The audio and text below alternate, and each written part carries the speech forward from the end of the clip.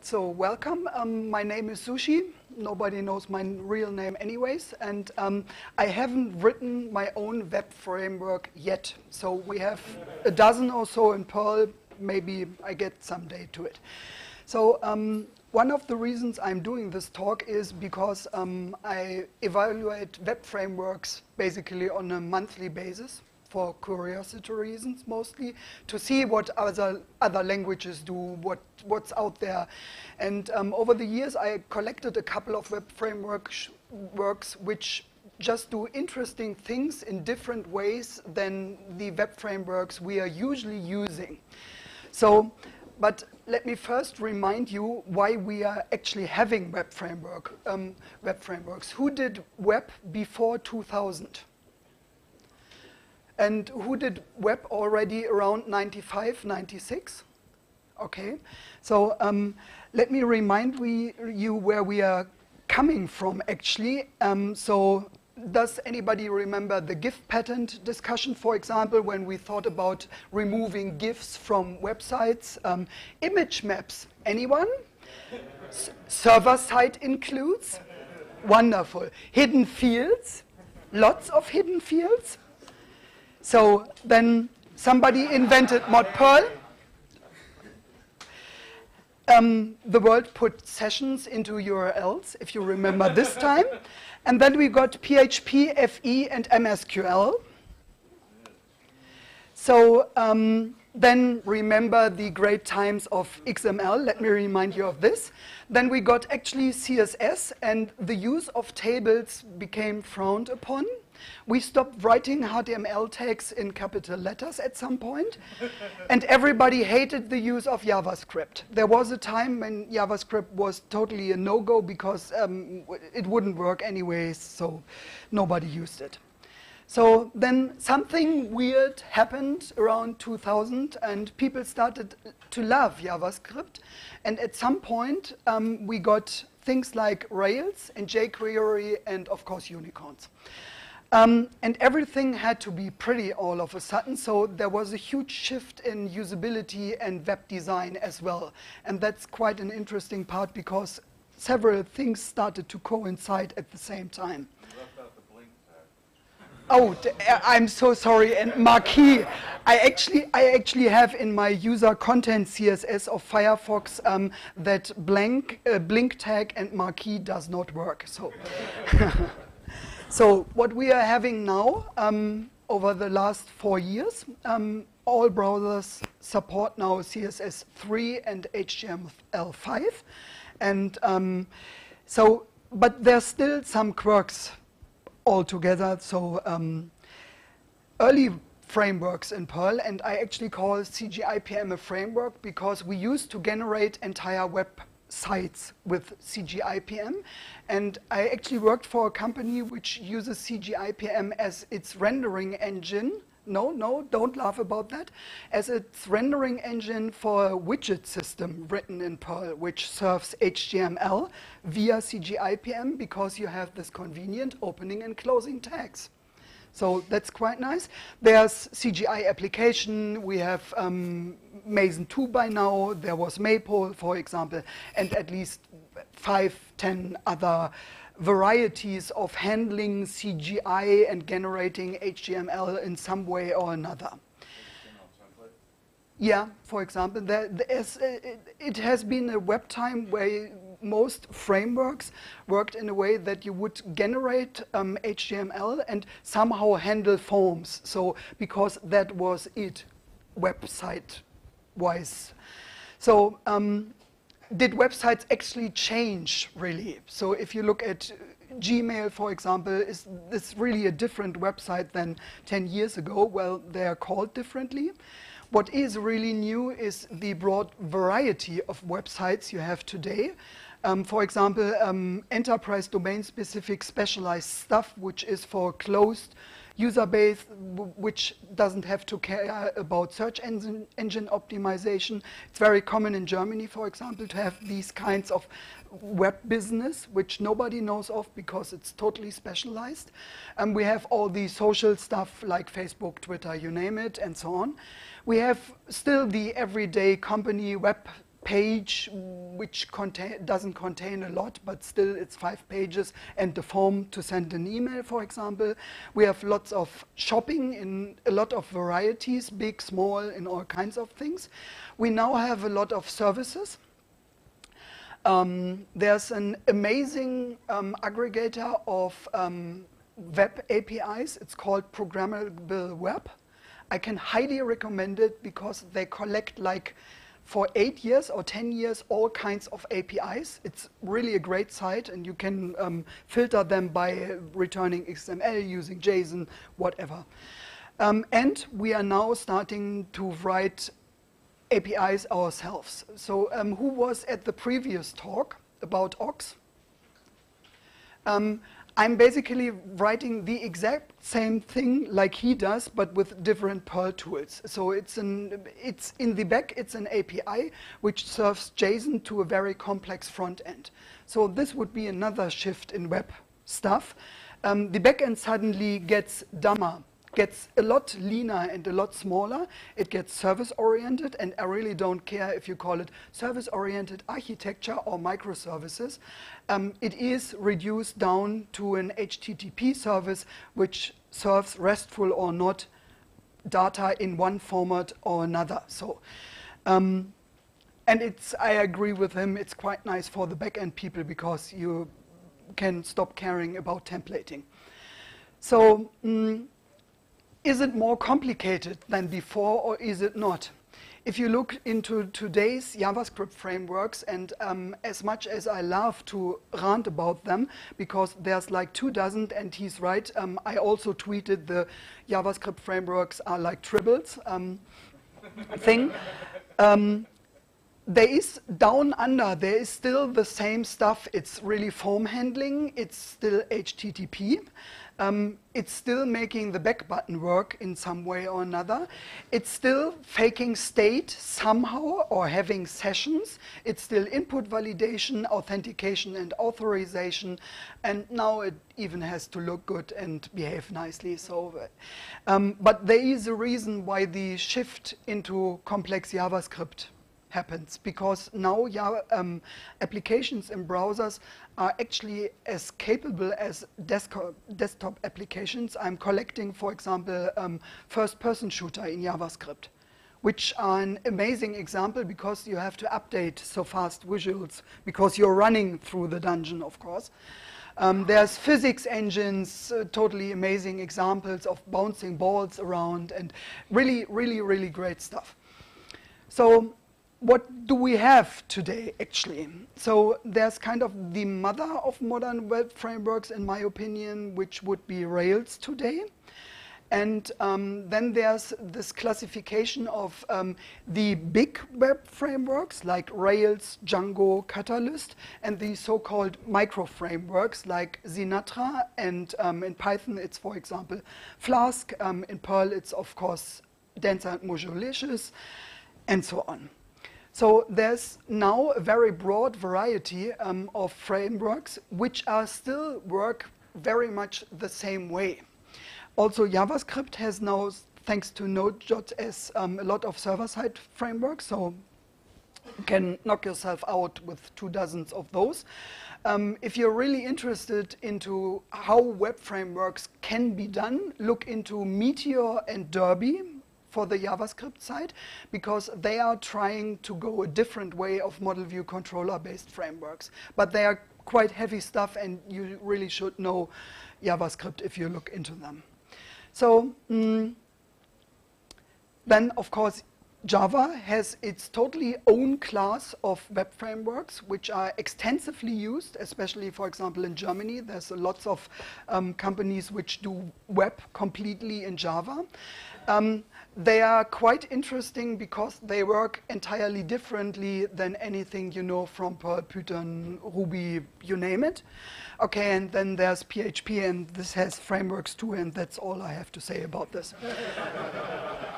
So the interesting part is actually that really, literally every language has a framework these days, and I really mean every language.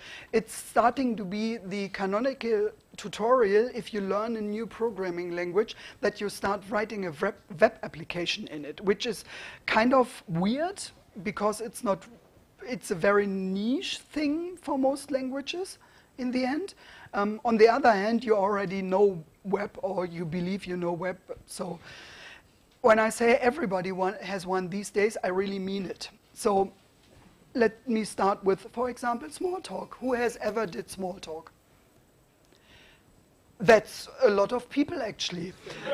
Who knows the statistic thing R that has a web framework?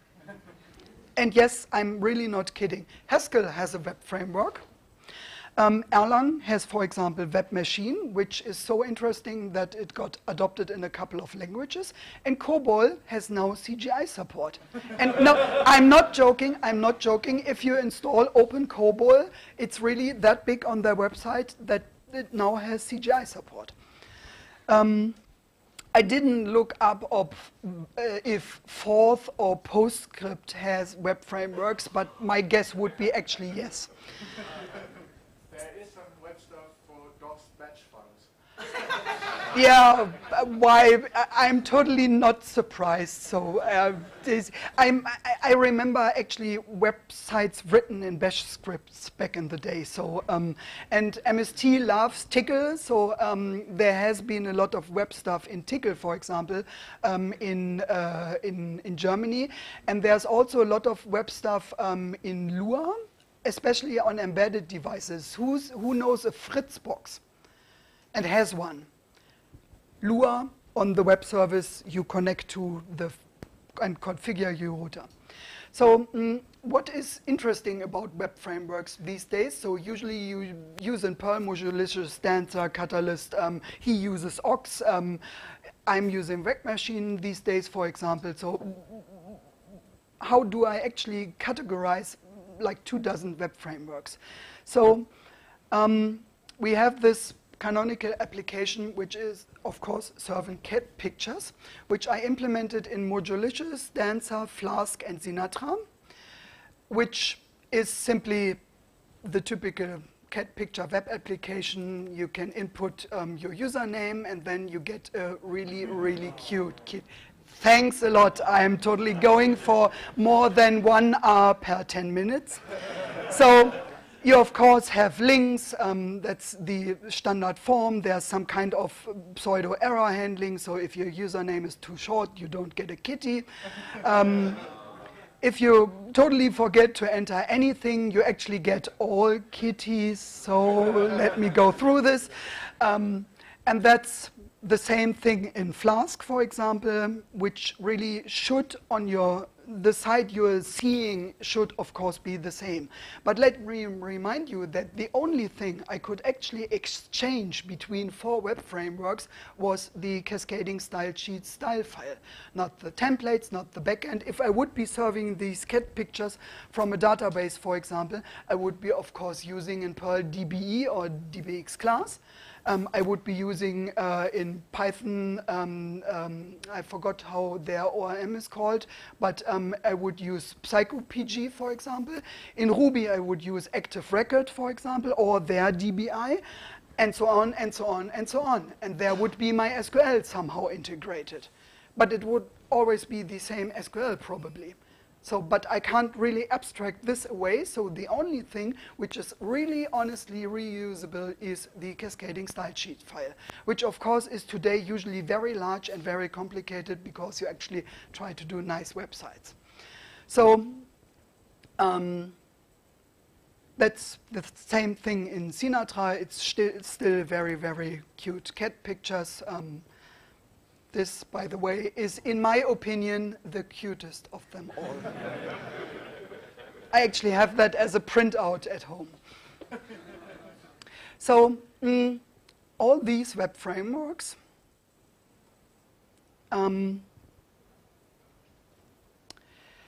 this is how it looks in Python with Flask as the web framework and with Jinja as the templating engine. So everybody not knowing Python should be able, coming from other languages, to actually read this. this is, for example, how it looks in Sinatra with Slim. Slim is coming from JavaScript, and it's called Jade in JavaScript.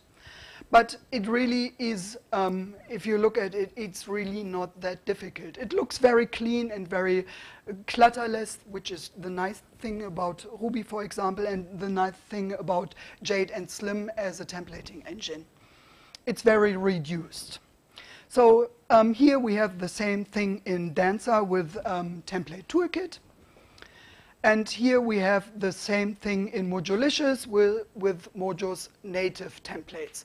So you actually would have to look closely on a very basic level to see the difference between Dancer and Modulicious in Perl code. So let me really rub it in.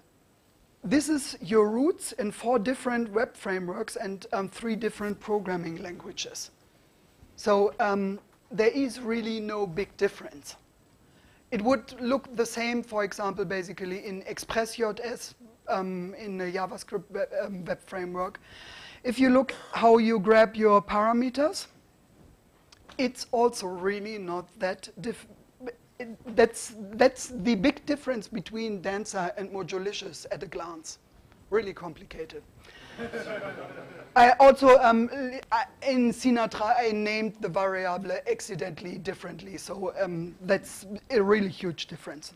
So if you look at the templating systems, for example, Ginger, Slim Jade, Template Toolkit, and Mojo, there's also not really much of a difference. Handlebar and Mustache looks like Ginger, and I'm not really sure if Ginger actually is a Mustache implementation. Then Slim Jade has just different varieties how you resolve your variable in the template. There's also a Perl implementation of all of this stuff. If it's not Perl anyways, then Template Toolkit uses the, whatever they are called in English, the eckige Klammern, brackets, exactly, and Mojo, for example, uses the, how are those called? Angle brackets, and so it's always brackets of some kind, one way or another. Sometimes some special character like %, and that's your templating system. So the difference in the templatings is, for example, if they support if else branches one way or another, or looping over stuff and all these kinds of things. So, okay, so it's 4 different web frameworks, but it's really not much of a difference. And if you would put Django, Catalyst, and Rails examples next to it, if you would tweak Catalyst into more RESTful traditional routes, it wouldn't even look much different than this. So the devil of these kinds of web frameworks is really in the detail. How handle they validation? Do they have any kind of helpers, for example, which is the nice stuff some web frameworks have? How do you deal with sessions? How's your model integrated? Are there nice things for authentication and authorization? Do they have some kind of plugin stuff? How's the documentation, best practices, the community, and so on and so on. So that's basically the distinguishing things lie in this, but not in the concept of the web framework. So is there actually any way different to do web stuff? And there's 2 different ways to think about a web application, in my opinion. The first one is basically very loosely coupled, very raw, and you usually use it to think about web stuff as services. You usually have a very high level of control over the entire request and response thing, however it is implemented. And one highly recommended article is Steve Yegge's Amazon service rant. It's a long rant, how different the culture at Amazon and Google is. And he goes extensively on and on about how Amazon switched internally to a service-oriented architecture. And it's really, really interesting and a really worthwhile article to read, because there's really a lot of merit to do this stuff this way. And they did it pretty early and on a very huge scale, of course. So then there's a totally different kind of web frameworks, which are highly integrated. Java web frameworks usually work more this way. They are very application-oriented in a traditional sense of an application on your desktop, which is basically mapped into the browser. They are a lot more like traditional GUI programming. They usually don't make you touch HTML and CSS. They are often component-based. They are usually coming with everything out of the box. And sometimes, why would I even bother with templates when I can do it differently? So examples of the very loosely servicey thing is, for example, Erlang's web machine, which also has an implementation in Ruby, Perl, and Node, and possibly somewhere else, which I don't know about. Back in the day, actually mod Perl, which really gave you a very high control over anything and everything. And today also Mongrel 2, which is actually a web server officially, but it is kind of cool because you can set up your root to a handler which points to a 0MQ handler, which is, in my opinion, a really cool concept. So I could have made a kitty service. So totally different way, and I really mean totally different, is, for example, Smalltalk Seaside and also Ars Shiny. Those are look different, the languages are different, the concept is different, you program it totally differently, and they are more oriented to push out very fast and very productively an entire application with a graphical user interface. So let's take a look how this really looks and how this really works. Web machine conceptually is basically that you have your resource in the RESTful term of resource. You have your resource, and then the web machine goes over 50 steps, which are in an insanely huge flowchart diagram at the origination of web machine at Riak Basho, which used Erlang and basically invented it. So you go over the complete request and response cycle, and you have a range of functions or methods where you can step-by-step plug in your interaction for the request and response ping-pong per resource. This sounds totally weird and totally complicated, but it's so simple that it makes it totally complicated to understand. So I'm also serving, of course, kitties with web machine, and there's actually, I hacked like 8 mini web applications in 7 different languages in 10 evenings, so it makes you going insane anyways. But for example, I didn't manage to serve an image in web machine, and so if you type in here, it works in general, but because I have to do weird things in web machine, I didn't manage it. So what web machine does, it gives you around 50 methods.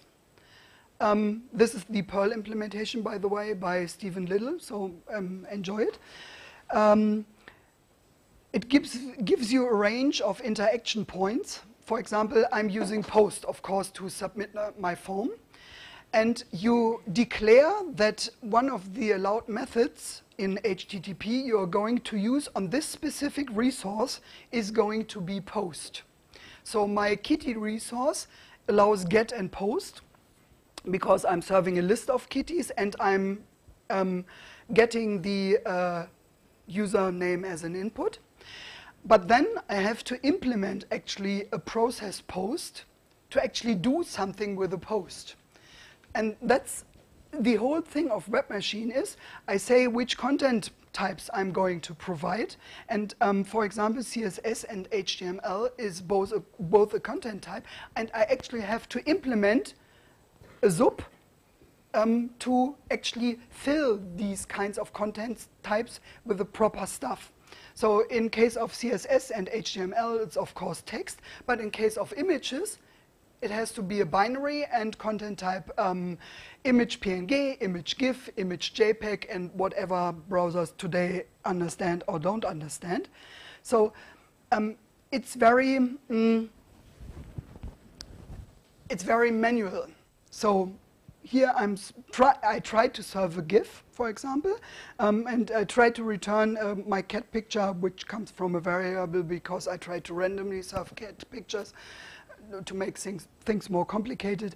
I tried to serve a binary file. So something doesn't really work, so I don't get my cat picture, and I really don't know why.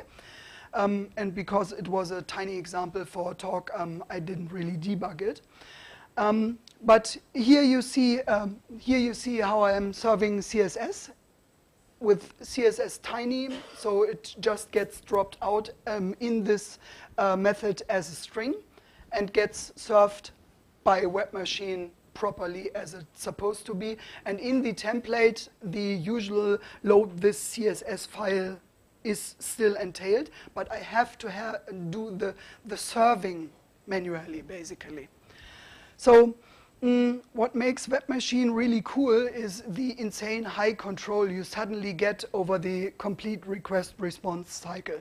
It's like 50 methods which you can use or not use. You don't have to use all of it, plus about 20 helpers to create your web serving thing. Stephen has written like a dozen examples which do all kinds of stuff, and his base was actually to do REST properly. So he has a very nice talk about it, REST in the trenches or something like this, and there's more explanation how you actually deal with Web Machine, because it looks simple and you think you know HTTP, but at least I thought, and I obviously don't. You can do whatever you want with it. You can combine it with whatever you like. And also Stephen Little is now called Dammit Stephen for whatever reasons, but they started it at the YAPC North America, so we are adopting it now here. So the problem with Web Machine is, of course, you have to do everything by hand, and I really mean you have to. It just does not work.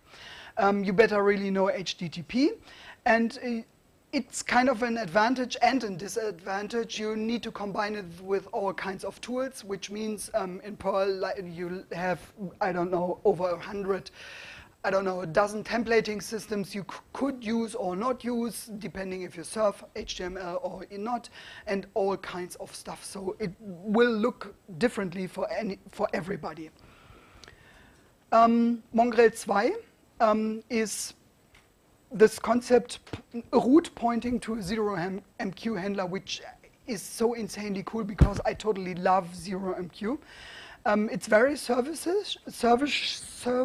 you know what I mean. It's a bit weird. It stores stuff in SQLite. The configuration file is like Python code, which I really don't like. For example, BuildBot does the same thing because Python is so simple, so we just do our config files in it. It looks like this, and it's just lovely. I love it. And I want this, please, in Perl. Somebody, so anybody, go and this is what I want. Maybe a bit more fancy, but please, in this simple syntax, here's my route and there's my handler, and now do your stuff. When would you use these kinds of things? They are great for APIs. They're really shitty for full-blown UE-heavy real applications. When you really, really want REST all the way, and trust me, I'm laboring over REST for 2 years now, and it's so insanely simple that it's so insanely difficult to get right. It's really, but when you get it right, it's really just beautiful. So also it's very nice when you hate everything else and want to roll your own, and of course because you can. So something totally different. 3 people have actually used Smalltalk. GNU Smalltalk for people who can type, or Smalltalk? Okay. So Smalltalk is, they invented everything. Let me remind you of this. So object orientation, graphical user interfaces, what we know as roles comes from Smalltalks as traits, and they call it little units of behavior, which is so lovely. Smalltalk has a total knack for it to explain things really nice. What's a meta class? Yeah, well, everything is an object, so our class can be an object too, and it just has methods, period. That's what Smalltalk has to say about the seemingly complex subject of a meta class. It's really, and of course it exists in Smalltalk, and they have observer pattern is natively in all objects, and you name it. So it is kind of a niche thing. There's really not a lot of people, but they still have two web frameworks, and I'm going to show you two. Let me first show you how this really looks in Smalltalk. If you're not using GNU Smalltalk, which has text-based files, this is how Smalltalk looks for decades. You have it's an image-based language, like Lisp, for example. So you power this thing up, and then you program on the open heart. It's totally amazing. You can change anything and everything, and you have there's a workspace, which is their REPL, kind of. And you're programming in this thing, which is basically a class browser and anything you can imagine, and it has refactoring tools and debugging stuff, and it's really, if you really want to do object-oriented right, really go for Smalltalk. And if it's just for a couple of weeks, really do it. It's totally amazing. So this is my Super Kitty class, which has, among other things, a method, render content on, and a couple of other methods. And this is they treat HTML as methods, and when Smalltalk says everything is a method, they really, really mean it. It's totally different. So the cool thing about the framework is that Smalltalk is all about service for the programmer. It's really, you would edit, for example, this class in your class browser, and then just compile it to the image. Then you, of course, reload your website, but I don't know Smalltalk that well, so this is highly experimental, and I found a bug in one implementation, and the other didn't work with this framework. So the really cool thing is I can also edit my entire web application in the browser live. So you switch basically into kind of a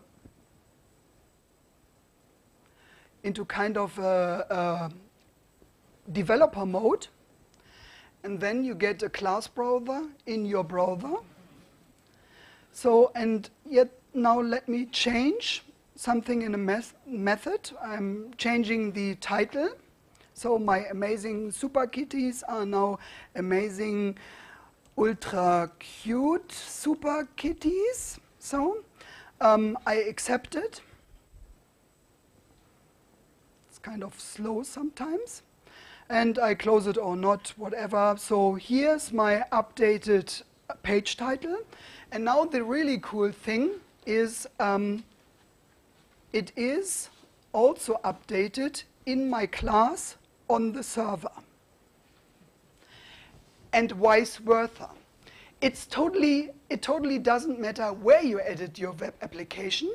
And it's really, you look at a complex graphical user interface, you think, oh, this button has to be 2 pixels to the right. You edit it directly on the page by switching into a developer mode, and the entire thing transpires directly onto the server, into your classes, in your class browser. Imagine you would edit in Firefox with some kind of editing mode your CSS directly, and suddenly your Perl code in VI on the server would be updated. This is the equivalent. They're achieving this, Smalltalk, as I said, is image-based. They're achieving this with so-called continuations. And basically, every object in your web page has kind of a connection and identifier. Seriously? Oh my God. Connection and identifier to the server. So, okay, but this is really cool. So, editing both. No, it's really, let it sit for a second. Editing both ways. It's a totally amazing feature. You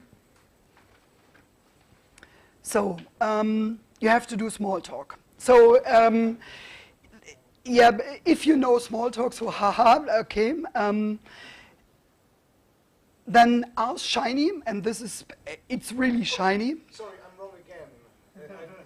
I'm having a bad day. You have 15 minutes.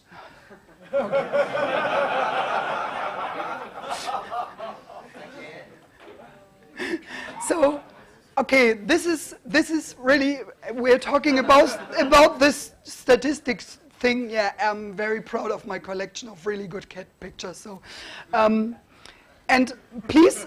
Have a look at the title here, Have Your Kitty, because what Shiny can do, so it automatically updates on the fly.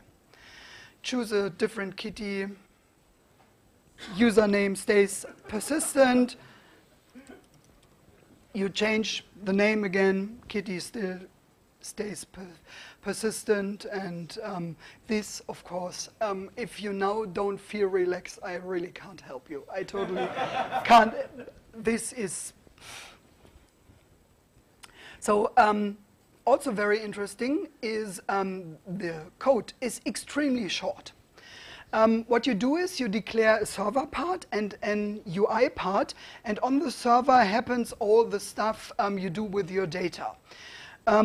You also declare basically what is in the end supposed to be rendered on the UI part. So if I have here my caption, which is a simple render text, of course, because what else would a caption in the end really be? I output it on the UI part in a specific place of the page. And the interesting thing about Shiny is it's of course a very special interest web framework, but the reflective part is the interesting part. The live update part is the interesting part, and Shiny has I think 30 examples of interactive charts on their web page, where you just take your data and shove some things around and input new stuff and change the values and all this kinds, and all this gets live updated directly in your charts. And it can't be shorter and simpler to whip up something which visualizes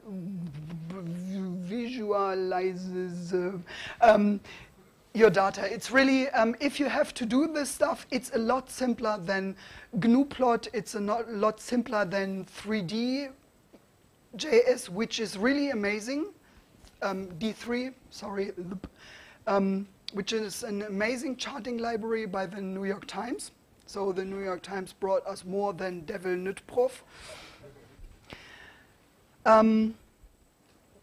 Well, it's R, so which you actually don't have really to know. That's the amazing thing. It's a statistics environment where the programming language is totally pushed into the background. If you look into books about R or tutorials, it's all about its usage, and there's maybe like 2 pages in the entire book about programming this stuff. So you really can play around with this, and it's also image-based, so the REPL and the live updates are extremely powerful. It's really cute, and they are our biggest fans, by the way, because they still use a lot of Perl underneath, for example, for reading in Excel files, for regular expression stuff, and you don't want to look at the tutorials of R, how you deal with regular expression. It's like the last 15 years didn't happen. They have something like CPAN, it's called CRUN, and their modules are called cranberries. It's so cute, I love it. Now, if you're even remotely interested into data things, Shiny, and just for the name, please, Shiny is really what you want to try. So, yeah, that's a total special interesting, and it has a lot of magic behind this. So it's really, it uses Bootstrap and a lot of different things to make the output easier. But it works really well. So when would you use something like Smalltalk, Seaside, or the Erlang thing? Productivity and with web aptitude, it's really fast and productive to develop an application with these kinds of tools. I just want this little thing, totally great for this. You hate templates, you don't use templates.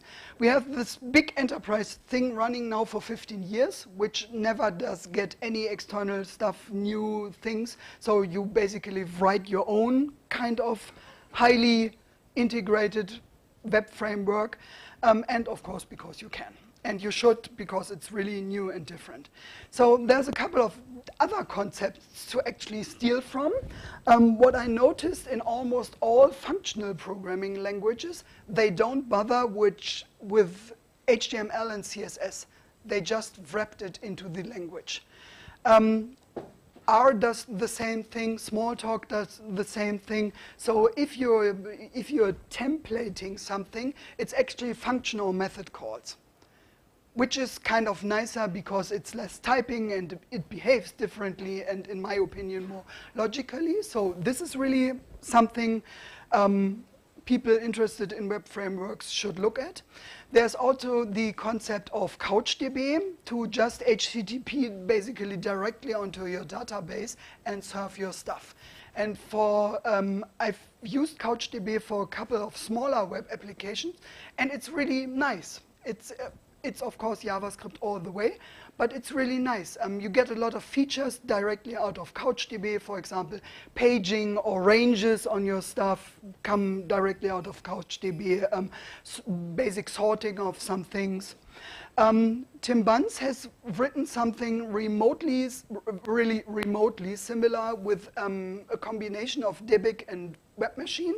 You take your schema and directly serve it via Web Machine, basically. So I didn't try it. I was just pointed to it, but it really is a similar concept. And if you really just want to grab some of your data from your database, why on earth would you bother with this huge middle chunk in the middle?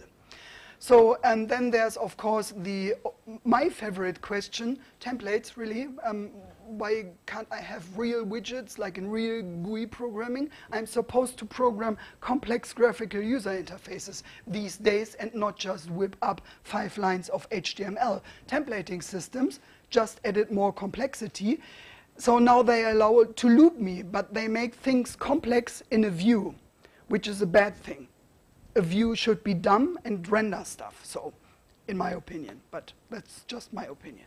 So if I would say what's the good and the bad stuff about things, Flask in particular is extremely well documented. It has a great tutorial, the big mega Flask tutorial. Web aptitude, Shiny, unbeatable, and I really don't have to know R, that's really the point. Modulicious is really nice because it has a couple of surrounding helpers and functions which make things kind of smoother. Cool feature, this client-server editing is, why does nobody else have that? I think a couple of JavaScript frameworks try it, but it's really just not the same, and it's really amazing in Seaside. Just for this feature, really try it. The nicest community, of course, goes to Dancer with our lovely vegan, sparkling code princess. Why am I wearing a vegan shirt today? Because you know that I would put this into my slide. Exactly.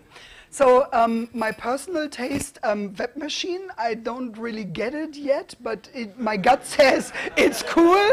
So the totally logical business decision is, of course, to try Web Machine. Yes, 5 minutes. Genuine. Okay, yeah. And then there's the shortcut thing and CouchDB, and I really can recommend to actually try it. So famous last words.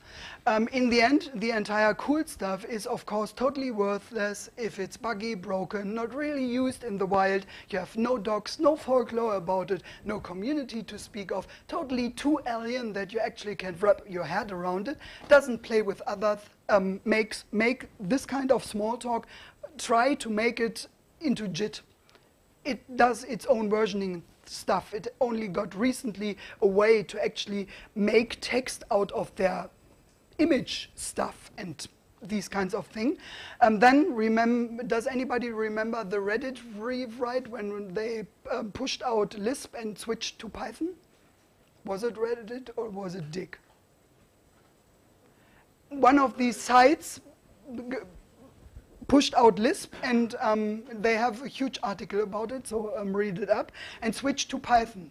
Reasoning, not because Lisp wasn't cool enough, no, of course not, because of the environment. The modules existed in Python and not in Lisp. It was smoother to do this stuff in Python. So that's where we, in my opinion, really shine. If you don't know the term worse is better, Google it and read it. It's really, really a must-read for every software developer. I really mean it. Worse is better, just Google it and read it. So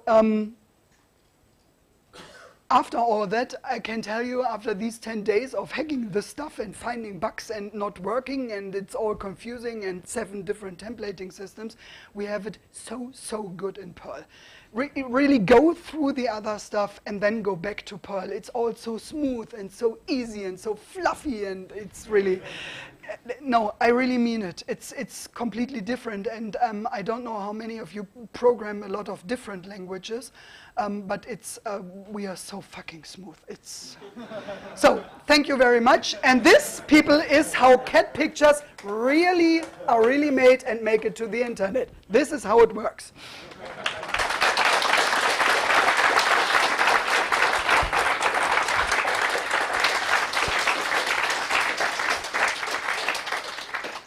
We have about 3 or 4 minutes for questions, if anyone would like to.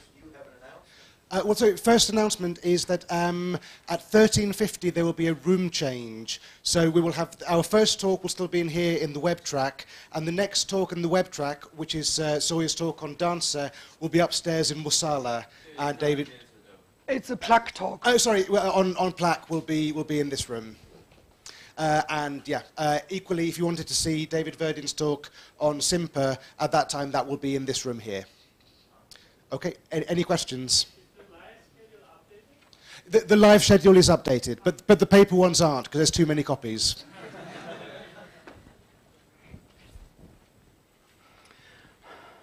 Okay.